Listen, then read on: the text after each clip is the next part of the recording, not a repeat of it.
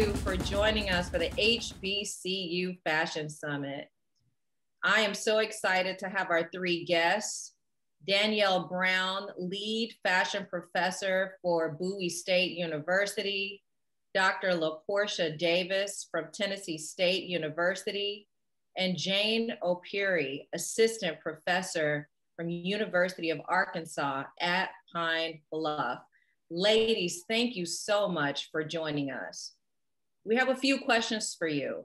And the first is, tell us a bit about your journey to becoming a professor in a fashion university.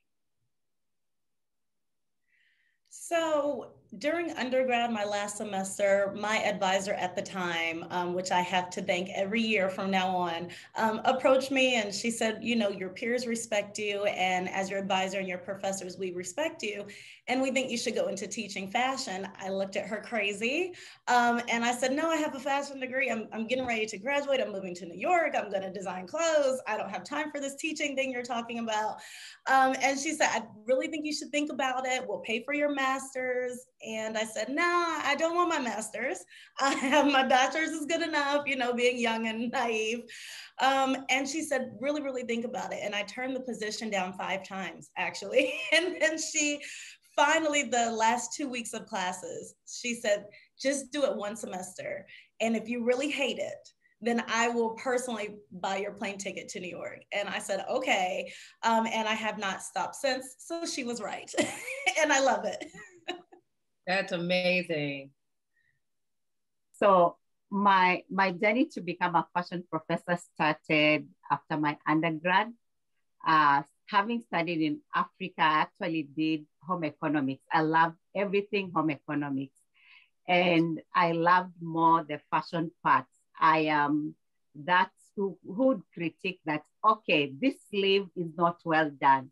Those gathers are not even. The zipper is at the wrong place. So I just loved, and I loved drafting the styles. I would see a fashion and come and draft it and just do an illustration of it and try even to make for my doll those days growing up. So my mom told me, you could be a very good fashion teacher. And so starting to teach in high school and moving on to do my grad school, I just wanted to impart the skills that I have into the next generation. I didn't just want to have them. I wanted them to know how do you sew? How do you get style? How do you figure out things and style them together to make something that is so creative and so beautiful? And that's how my journey started, just coming up and mentoring the young ones so that my skills don't end with me. Somebody else picks them up and runs with them to the generations to come and the future. I love that so much, just paying it forward. That's amazing. And Dr. Davis, what about you? So my journey actually started when I was at the University of Arkansas at Pine Bluff. So that is where I also graduated from with my undergraduate degree. And I went up to one of my professors and I just said, okay, can you tell me a little bit more about this process? Because I'm truly interested. I enjoyed all my classes at the time, and I really wanted to pretty much like pursue it further because I just enjoyed all of my classes. I enjoyed how the professors were teaching at the time. So I knew if they could do it, I can do it too. So I definitely wanted to just prevail in that sense of taking my career a bit further within fashion as a professor. That's great. I love that. And so what steps are you taking to ensure your students learn the history of fashion and keep up with what's happening now? Because that's very different. Yeah, it's a bit tricky. So we try to tackle it from 2 different ends. Of course, through curriculum, we do literally have a history of fashion course. And then some of the projects that we just incorporate in the other classes that are current events, projects that they have to complete. And then what we try to do at Bowie is we try to push the students out into real life experiences. So they're on the set of movies or behind the scenes of a fashion show, different things like that, where it's hands-on on the job training, that they do have to take what they learned from their history and incorporate it to your up-to-date experience. That's great. And what about you, Dr. Davis? So one thing that is pretty similar as well with the professor from Bowie State University, we definitely try to infuse the curriculum with things that's actually going on currently in the industry. But before, what I really love about like our fashion program is that we have these introduction classes to fashion.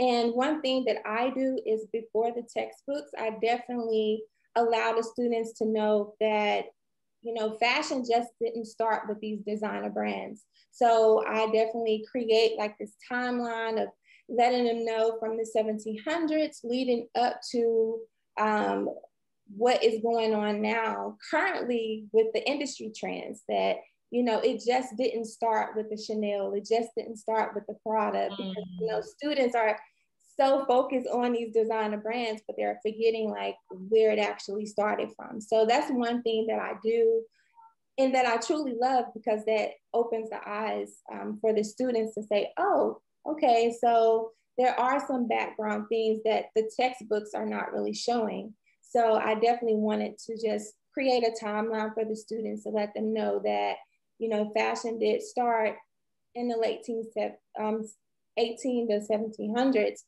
So you can definitely learn a bit more why you're so passionate behind certain things if you know more of that history.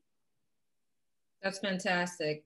And Dr. Apiri, your department was awarded a grant from HFR's nonprofit organization, Icon 360.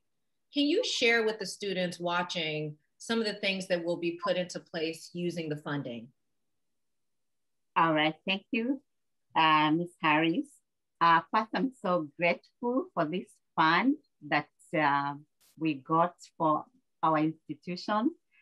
And my students, as one of my students gave a support letter, she was so excited and she was looking forward to have this money really help them.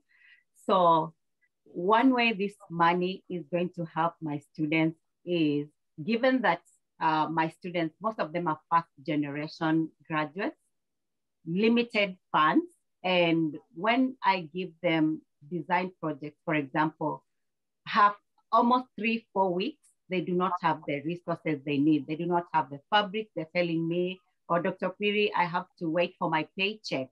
And the paycheck takes forever. So after 2 weeks, you ask them, they say they had a more emergency compared to getting fabric and getting the patterns they need for the project. So this fund will help my students because they'll get the materials they need on time. They'll get the resources they need, the fabrics, the patterns, the fabrics for the dummy project first, and then get fabrics to enable them to create the final project for their exam. So it will go a long way, and also giving us an opportunity to create a fashion show. So students will be excited because besides just getting the money for their supplies, they'll get the scholarships to enable them to continue with their tuition, and then they will participate in the fashion show. And in the fashion show, we'll have prizes. We'll sit together and see what can they win.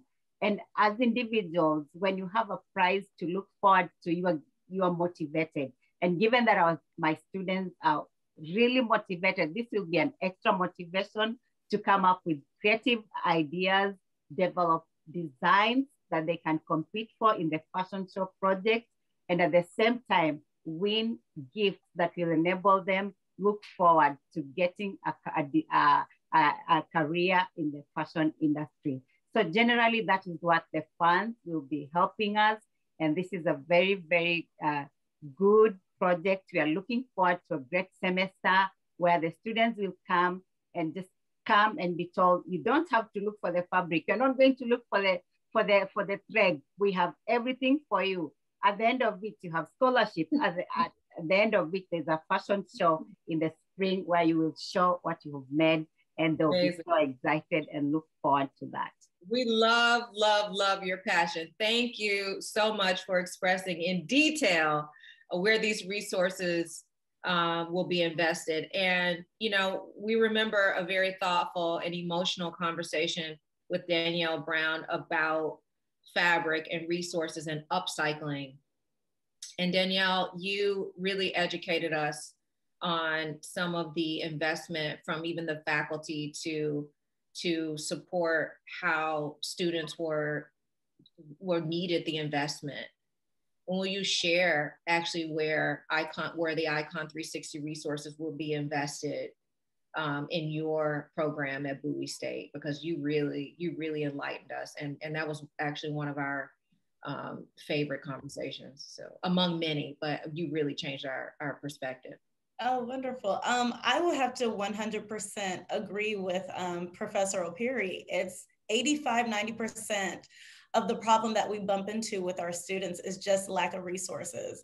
So this grant is life-changing for them, literally. It is between them passing classes.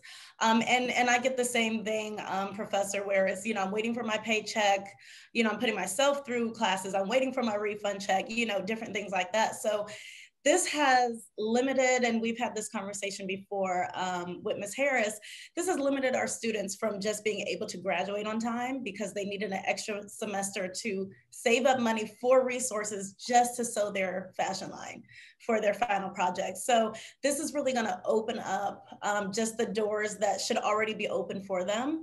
And as professors, we do what we can, but eventually our pockets are empty also trying to pour into our students. So with this grant, of course, we will be able to supply the individual scholarships that they so severely need in order to just get through the semester. And then of course, just providing those resources. We're gonna create a fabric room. I've already had the space, I just needed the money, so I'm waiting for that. And then, of course, just updated software. When they're going into the workforce now, their software is different than when we graduated. So that computer aided design, they need that, and that software is expensive. So it's really opening a lot of doors where students don't have to choose, they don't have to choose between, okay, do I try to get resources and graduate, or do I pay for gas to get to class? And it's really that big of a difference. So fantastic. And my last question is for Dr. Davis. What do you hope for the future of HBCU fashion programs? I really do hope that the HBCU programs will continue to emerge the technology for the students, because I have also experienced that students will literally switch their majors because our programs do not have the equipment that they need, or they will transfer to other schools, predominantly PWI schools. They are leaving to go to those schools because they have more technology than what the HBCU programs actually does for fashion. And just as Professor Brown said, the industry is totally different from when we actually started. So having that computer aid design, that's what I do hope that, emerging technology and education can continue with HBCU fashion programs so students can be more competitive within the industry. Amazing. Ladies, thank you so much for a rich and dynamic conversation. We are proud to support your universities, and we look forward to continuing to invest. Enjoy the rest of your week and enjoy the summit.